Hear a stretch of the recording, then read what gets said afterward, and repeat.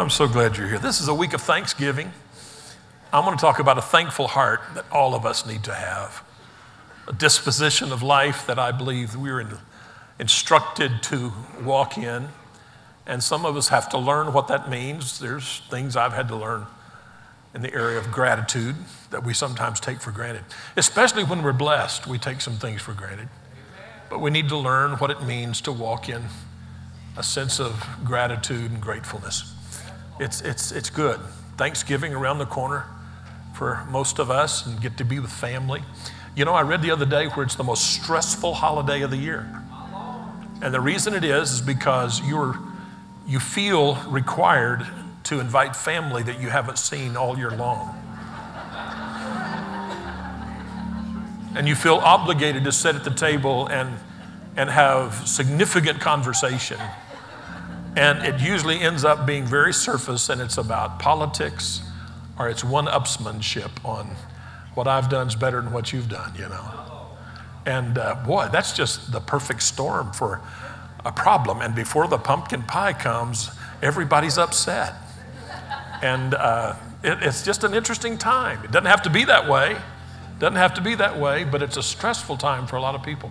And can I just say before I go any further, because we are entering into a special time of the year, and the body of Christ has an opportunity to be kind and show love and consideration to all people and to so many that are going to be alone during this holiday season.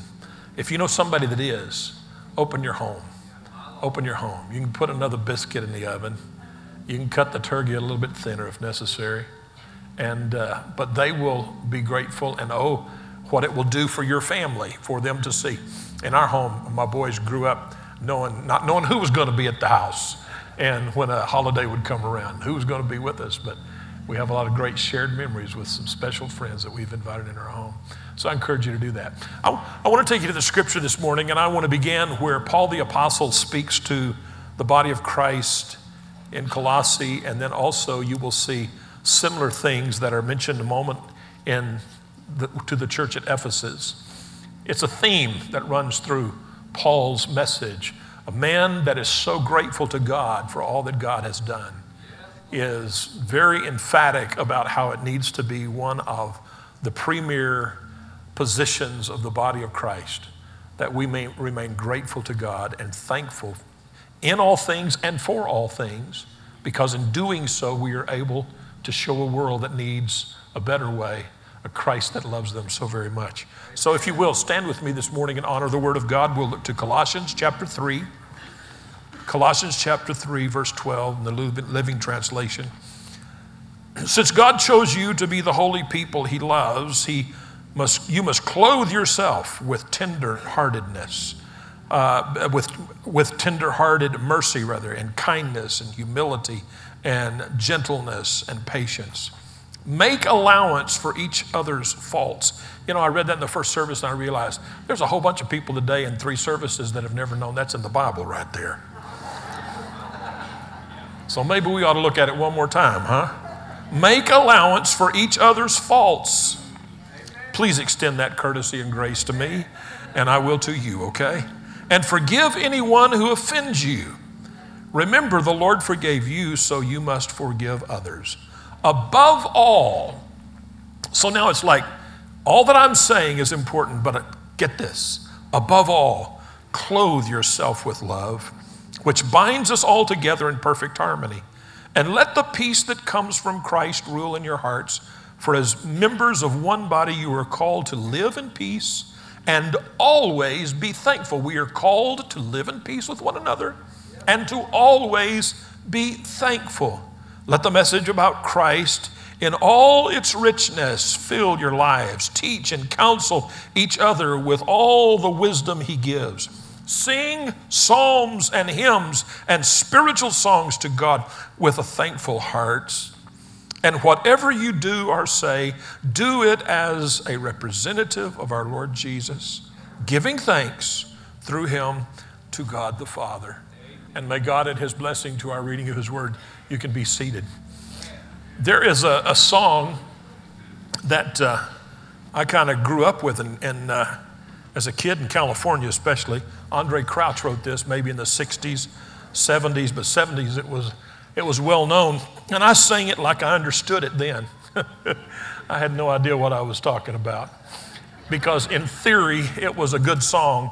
But the older I get, the more I understand the value of this. When it says, and this is strong stuff right here. I've had many tears and sorrows. I've had questions for tomorrow. There have been times when I didn't know right from wrong. But in every situation, God gives blessed consolation that my trials come to only make me strong. Do you believe that? I like this. Through it all,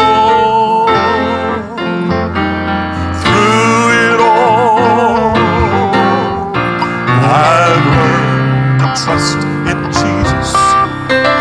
I've learned to trust in God. Through it all,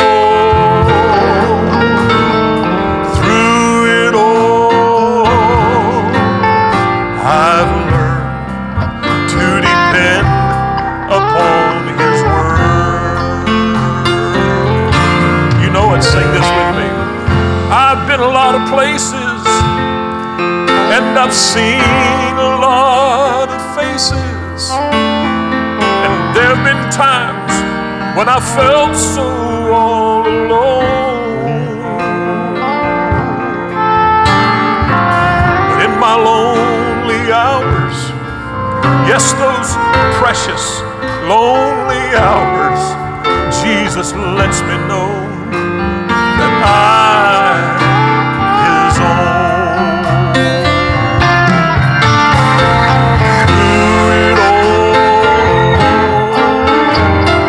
Through it all,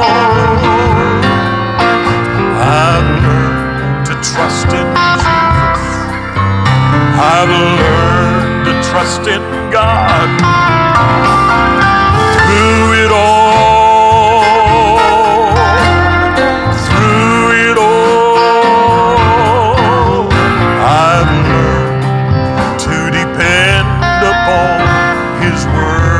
let's do that first verse one more time. Kind of got by some of us.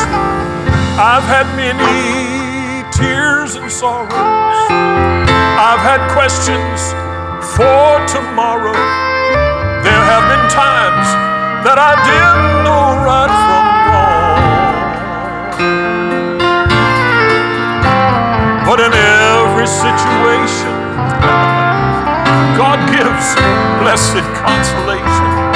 I like this, that my trials come to only make me strong. You believe that?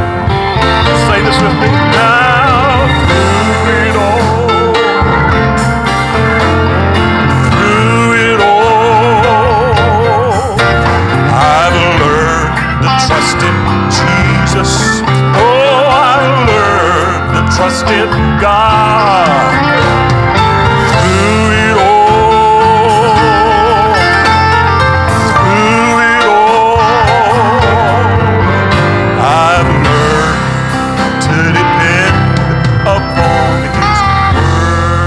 I've learned to depend. Oh, I've learned to depend upon His word.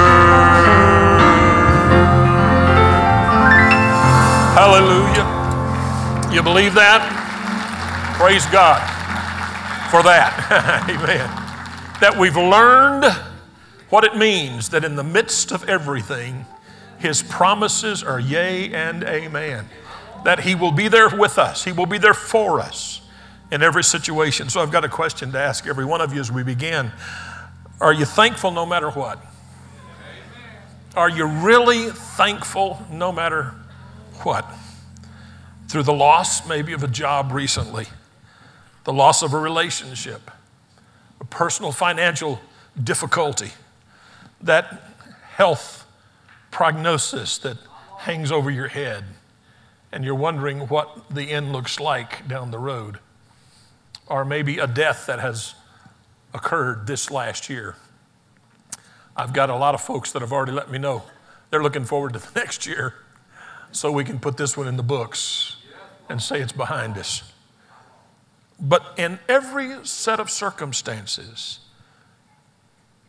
even as they're difficult as they may be, we have the ability to be thankful because we trust God ultimately in his wisdom and his grace that everything is going to be okay. The Apostle Paul, a man who had learned the meaning of true thanksgiving, even in the midst of great adversity, when he had been in prison, like for instance in Rome, he wrote the words that are interesting, and it's much like what I said, that he wrote to the people of Colossae, when in Ephesians we hear these words, so be careful how you live. Don't live like fools, but like those who are wise. Make the most of every opportunity in the evil days, and don't act thoughtlessly, but understand what the Lord wants you to do. Here we go again. He's going to place an importance on it. Understand what the Lord wants you to do. Don't be drunk with wine, because that will ruin your life. Instead, be filled with the Holy Spirit. Now, there are some among us that say, Pastor, camp there for a minute and talk about don't be drunk with wine. Well, let me put it to you like this. Another way of saying it is, don't run and hide from your problems. Don't look for an escape route, but run toward the barking dog, knowing that God's on your side. And stand tall in the midst of it, and don't run and hide and be alone and think you can forget and it remove reality. That's what that's all about. He's saying, but the alternative to that is be filled with the Spirit. Well, I prayed to be filled with the Spirit, so I'm filled with the Spirit, and that's supposed to take care of it. No, now walk in the Spirit. Now be sensitive to the Spirit and allow the Holy Spirit to lead you and to guide you in your thoughts and in your conversation and your action, instead of running from, embracing the moment, knowing that he is with you. Amen. Amen. We'll never get anywhere if we run from the reality. But when we embrace, not the bad, but embrace the reality, we are where we are, it is what it is, and he remains faithful to who he is. Amen. He is with me in every situation. Praise God. But do this, singing praise, psalms and hymns and spiritual songs among yourselves, and making music to the Lord in your hearts, and give thanks for everything to God the Father in the name of our Lord Jesus Christ. You know, it's natural for us to be grateful and want to express gratitude. We have to undo that for some reason. I don't know what triggers and what takes it out of us, but little children are good examples of it. The little tyke can get a football at Christmas, and he's got that football in his hand, and before you know it, he will break into song and dance about the football that I got for Christmas. And this is the best Christmas I've ever had. He's never had many Christmases, but this is the best in the world, the greatest gift I've ever had. It's just in us to be grateful, but somewhere along the line, we have snuffed that out, or we have put it in a place of saying that's immature activity. That's not something that's going to benefit me. And no, I want to tell you, gratefulness, a grateful heart will always benefit you as an individual in business, in family, in relationships, in life, that we would remain grateful. So, I want you to think about a few things. Always giving thanks for everything, no matter the circumstances, is really what Paul the Apostle is talking to us about. Amen. Thanksgiving for the Apostle Paul was not something that happened once a year, and I hope it's not just for you on a holiday that we have, but a daily reality that changed his life and made him a joyful person in every situation. Nothing turns us into bitter, selfish, dissatisfied people more than an ungrateful heart. Nothing. On the other hand, nothing will do more to restore contentment and the joy of our salvation than a true heart of thanksgiving. Amen. I believe that. So I suggest to you that we need to give thanks for the material things that we have that God has blessed us with. I don't think we need to even worry about this being something we're talking about greed about here. No, because greed and gratitude don't go together. But a heart filled with gratitude toward the blessings of God, the provisions that God has given to us, helps us keep it in perspective that He has blessed us so our needs can be met, so that we can be a blessing to those who need the assistance that we can offer. So I think it's important for us to say, Lord, I thank you for. I thank you for. I thank you for the fact that I have a car to drive to work. I thank you that I have a job to go to. I thank you that even though I don't like my employer, I get a check at the end of every week. Lord, help me be more grateful about that than the complaining I've had about the employer that I'm working for. I just thought I'd throw that in there. But I'm grateful. I'm grateful that we can go to home at night and we can not have to sleep out in the rain, but we got a roof over our head. Are you following what I'm saying? But I do think it's important, and maybe it's something that we've kind of lost in this world of allowing our kids to experience on their own and just kind of grow on their own. No, everything is a learned response, and somebody has to teach what it is. So I applaud you as parents to stop your child in their play and say, wait a minute, you need to say thank you. You need to say thank you. Well, but Pastor, I don't want to make my kid do anything. This is not the message that I planned on preaching right here. But let's reserve some time when they're 21 years old and let's see how that works for you, okay? No, they're looking to you for instruction and help, and one of the best things you can help them with is to be grateful.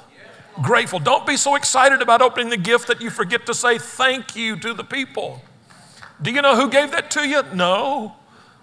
It was just, no. The tag on there says somebody, you need to go tell them. Well, anyway, I'll leave that alone. Expressing gratitude, no matter what the circumstances, and thanking God for the blessings that He gives us. David put it this way. He said, the wealth and the honor that comes from you, he said, we give thanks and we give praise to God, but he said, we realize that everything comes from you.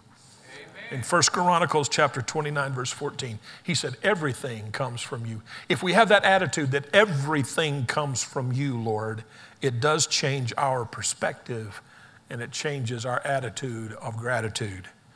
Another thing that I want to suggest to you is that we give thanks for the people in our lives.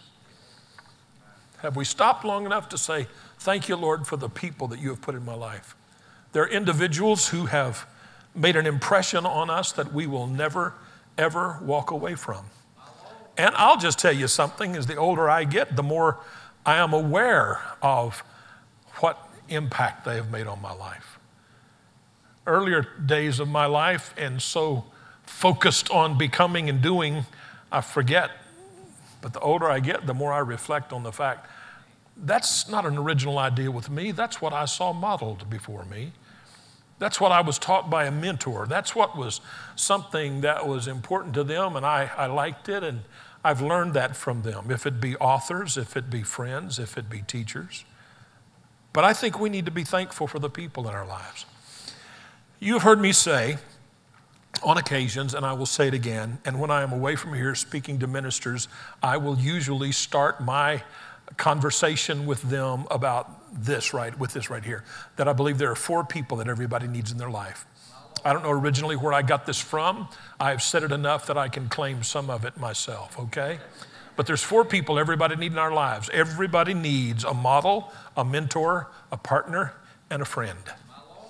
Everybody needs a model, a mentor, a partner, and a friend. Let me just run it down real quick. Someone that you can look to who is doing it right or doing it the way you want to emulate. And you look at them as a model and you see and you study their life and you recognize what has made them the person that you honor and respect. And you want to emulate that person. You want to follow that person. Models. And if you know it or not, we all have models in our life. There are not too many original thinkers in this house, if any. But most of us have had something we have seen or heard that made an impression on us, and it caused us to say, I want to follow in that. A model, a mentor. Mentor is somebody who's been there, done that. The guy who can tell you, watch out for that bump in the road. It's there, I promise you.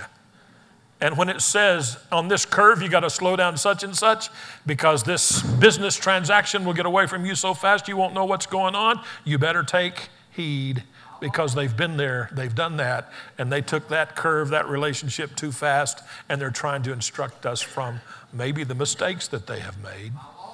But a mentor in our life. Boy, you need a mentor who is going to be truthful about not only their victories, but also their defeats. You want to hear how they struggled through something in order to get where they are. And then also a partner being someone that you can count on to know that they're going to be there regardless what the thing is. It doesn't matter. If you are facing a surgery and you say, who is the person I would want you to call? That's the partner. That's the person you'd want to call. That's the partner who would say, I've promised I will be there regardless the deal. And that guy's just going to show up. Just going to show up. Matter of fact, Cozy and I have shown up on a couple occasions uninvited when it comes to surgeries of friends. And we had to travel one time to Houston to show up and be there on time for. But we wanted to be there because of the relationship that we have with this couple in our life. Are you following what I'm saying? A partner and a friend. That they would say, please, and they mean it when they say, don't do this alone, but call me and let me walk this with you. Everybody needs that kind of partnership in their life. And I'm hurrying through it. The fourth is a friend. A friend. Or friends, can we say. Everybody needs friends in their life.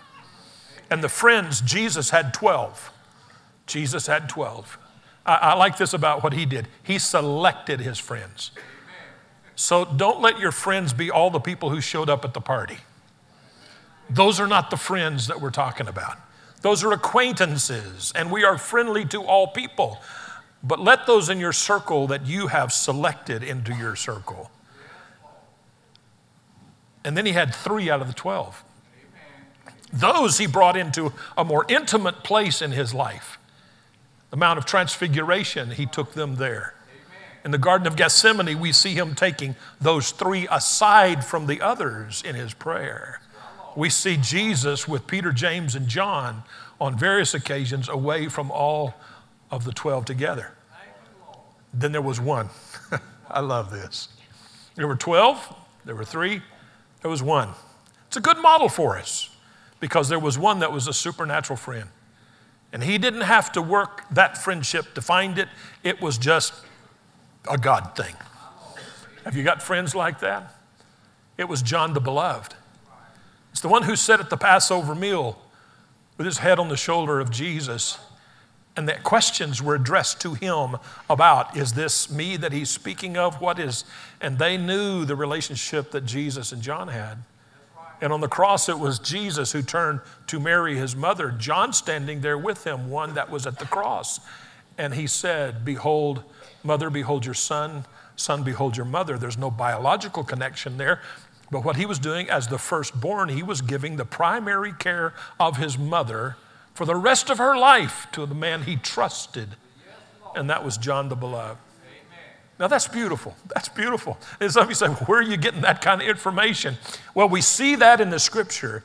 But I want to go one step further and tell you the scripture does not talk to us about John after Patmos, but we do know through historical documents that he was released from Patmos after serving a sentence or getting some kind of freedom that was given to him by maybe some new judge. I don't know. But he lived out his life in Ephesus, and he was the gatekeeper, you might say, to Mary. For people would make a pilgrimage to meet Mary and to speak with her. And John watched out for her. Boy, I would have. I'd have got a ticket to stand in line to talk to Mary for a while. I promise you. And don't you know, he was there to help her through that. Now, those are historical records that are kept by the church. But what a relationship. A supernatural friend. I could stop and have an altar call right here and ask the question, how many of you recognize a supernatural friendships in your life? Don't lift your hand, please. But if you don't have those supernatural friends, here's what I would say. Pray about that. Really ask the Lord about that.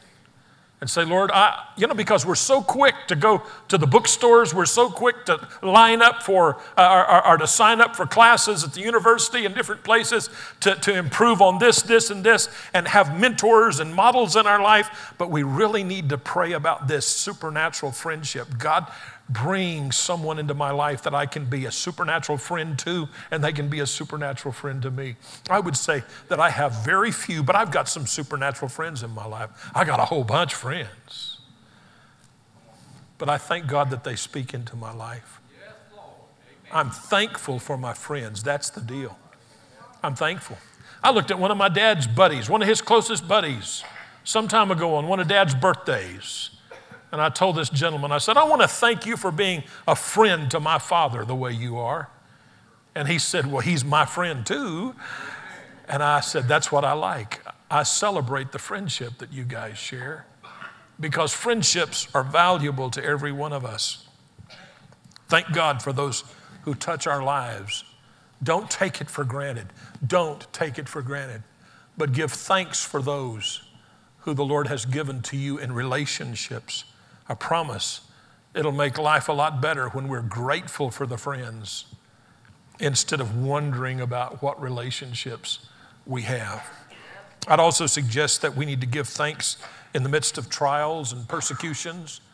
And really, persecution, that's such a big word for the church in America. We don't get it. But there is persecution in our world. But to give thanks for the trials that we go through, thanks for the difficulties we go through, and even some of the challenges to our faith that we go through, but to give thanks in all these things. You know, it was Daniel who had learned that evil men were plotting against him, and here's what he said in Daniel 6:10. He got down on his knees, it is said of him, and prayed, giving thanks to his God just as he had done before. He didn't change his directive. He prayed and gave thanks to the Lord in the midst of the persecution, and we know the outcome. God delivered him from the lion's den.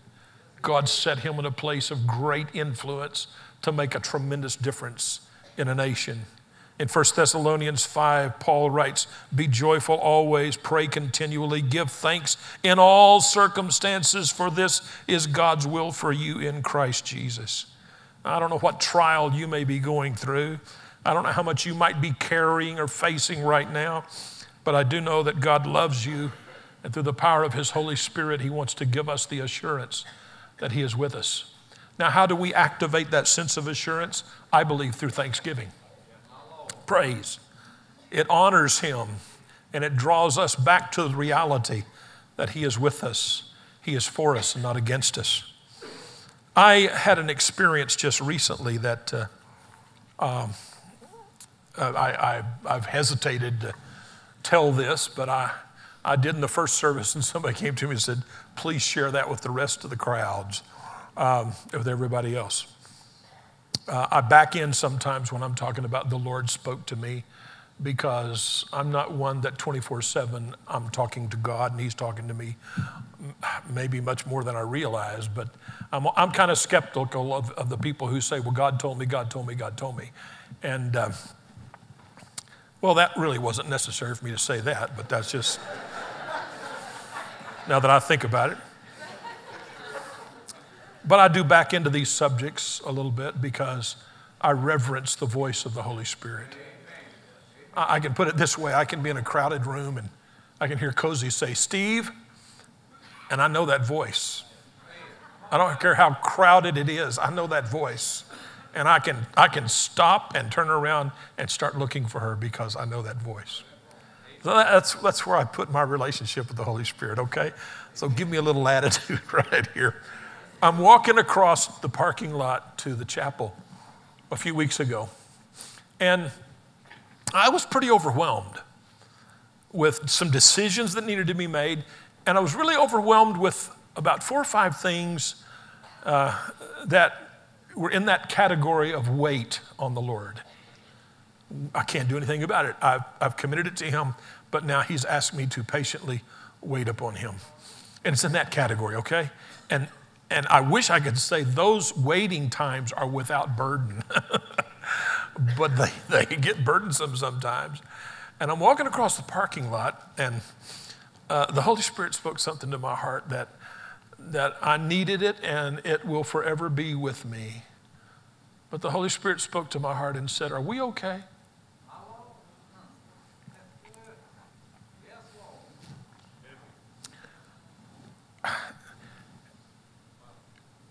And the content behind that unfolded to me so quickly. And I recognized that he was really concerned that all he had asked me to do, even in waiting, was not affecting me in the wrong way. And he knows all things, but I didn't dismiss it. I sat down in the chapel, and I said, maybe, I'll be honest with you. Yes, Lord, we are okay. But there's some things I've not been attentive to because I have just been overwhelmed by. Does that make sense? See, normally it would be me, and this is the concept we have as believers sometimes. God, I need to ask you, are you okay with me? But it was overwhelming for me to have the Holy Spirit say, are we okay?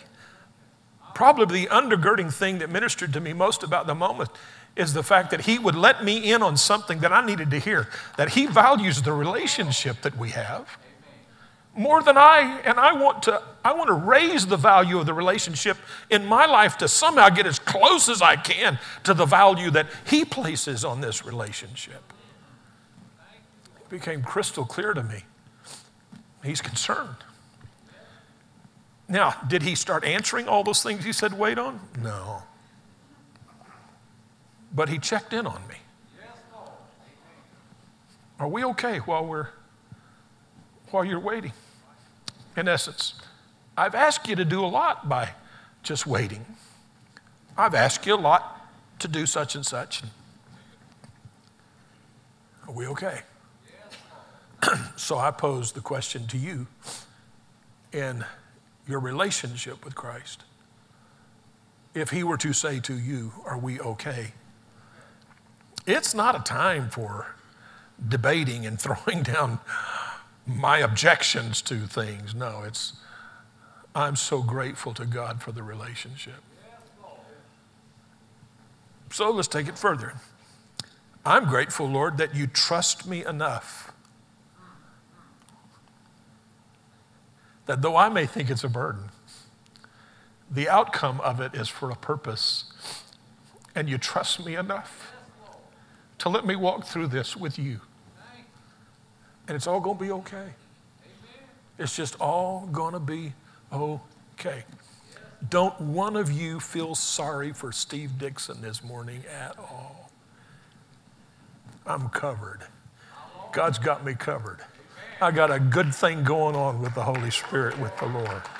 And for all of us to be grateful for the relationship that we have with the Holy Spirit. I'll wrap it up with this. Are you grateful for the salvation that you have? The joy of knowing that your sins are forgiven and that your name is written in the Lamb's book of life. Do you often stop and express, I am so grateful to you, Lord, that I, once a sinner, have found grace in the eyes of the Lord. I have found forgiveness and mercy, and I'm becoming more and more like what you desire of me because you forgave me, you cleansed me. Praise God. Do we say, Lord, I am so grateful. Grateful to know that I'm a child of the King. What assurance. What absolute assurance. I can go through life facing anything, knowing that I belong to him, he belongs to me, and the relationship is complete because I have invited him to be Lord of my life. Wow. That's major. Don't ever take it for granted. Well, I'm saved now, I can just go. No, don't take it for granted. Don't take it for granted. But begin with, Lord, I'm so grateful for your grace and your mercy. Thank you for your love. Thank you for your tenderness. Thank you for all that you have done for me, all you have done for my family. Thank you, Lord, that my family knows you as Lord and Savior. I don't ever want to take it for granted. Thank you, Father, that you're working on some friends, and I know the Holy Spirit is ministering as we are praying, and you are doing a work because I'm believing for the salvation of their lives and your grace. I'm grateful. I'm grateful, grateful. Now, I have to ask you the question. It's not, do you know Jesus? It is, do you have a personal relationship with Jesus? I had a man tell me recently, he said, you need to understand, and he is from another world religion. He said, I am of this religion, but he said, I am a follower, you might say, of Jesus because his teachings are the greatest teachings of anyone that has ever lived. And he said, so I try to follow his teachings. And so I follow him. And I was able to say, you understand that, I understand that. But the difference is my heart has been given to him, and I believe that he is who he says he is, that he's the Son of God. That's the thing. If you believe with your heart and you confess in prayer, you confess with your mouth, you declare, Jesus, you are Lord of my life. I give you my life. I believe in your death, burial, and resurrection. Thank you for dying for me. And if you believe that he did that for you, the Word of God says you will be saved.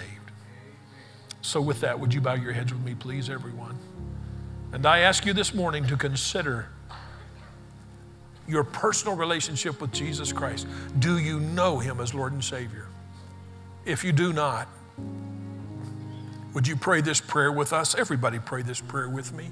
In the name of Jesus, I humble myself before you now and ask you to forgive me and to cleanse me of unrighteousness. For I do believe you are the Christ, the Son of the living God. You died for me, you rose for me, and you hear my prayer. I ask you into my life. Thank you, Lord Jesus, for hearing my prayer and graciously receiving me. In Jesus' name. I think everybody ought to rejoice over that, amen? And we just celebrate the fact. Some people say it's got to be more difficult than that. We go by the Red Dixon philosophy on this. It's easier to get saved than it is get a credit card at JCPenney's.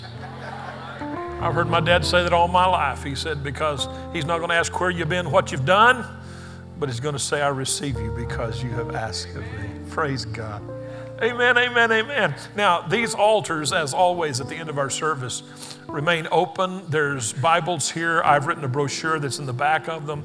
If you'd like to take one of those, that talks about being a follower of Christ and what it means. And then we as a church, if there's anything we can do for you in your journey, we're here for you, okay? Praise God. I want you to stand with me, and here's what I want us to do this morning.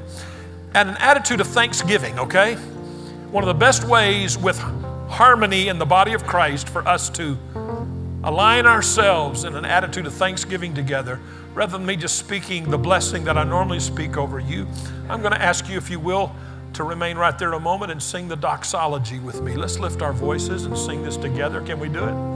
Praise God from whom all blessings flow. Praise him, all creatures here below. Praise him above, ye heavenly host. Praise Father, Son, and Holy Ghost. Amen.